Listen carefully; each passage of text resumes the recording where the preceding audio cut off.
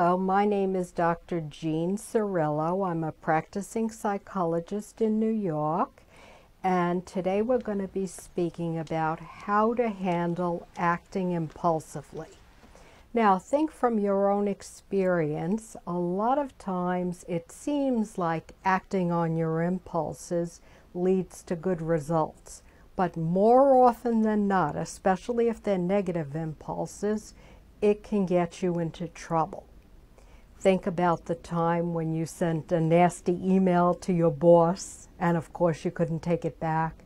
Think about the time when you accused your husband of cheating on you when he was really planning a surprise party. You felt pretty bad after that, didn't you? Often what happens is you start acting impulsively when you feel overwhelmed by emotions such as anger, deprivation, jealousy, whatever it is. There are certain events and certain things in your lifestyle that trigger impulsive behavior. So the first step is you have to notice the triggers, and then you have to work on noticing the consequences. Remind yourself what happened the last time you acted impulsively. The next thing to do is take 10 deep breaths. Get into your body. Notice that when you're feeling overwhelmed by emotion, you're probably taking quick, shallow breaths. Breathe deeply. Notice the feelings in your body that come up when you feel triggered to do something you shouldn't do. The next thing is to memorize a line, a sentence, a phrase.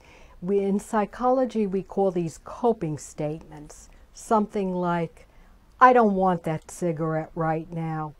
I'm full, I just ate. Or, I really have everything that I need. I don't have to go out and buy such and waste my rent money.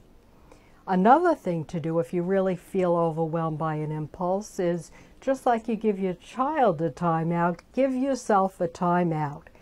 Distance yourself, get away from the situation or the person that's triggering the impulse. Taking a little time away will ease you into coming back with better feelings.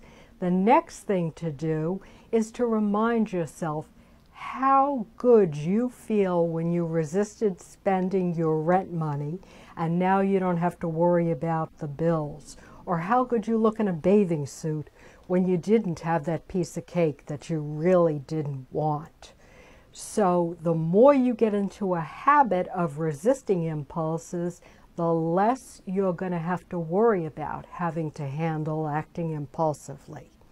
I'm Dr. Jean Cirillo. I'm a practicing psychologist in New York.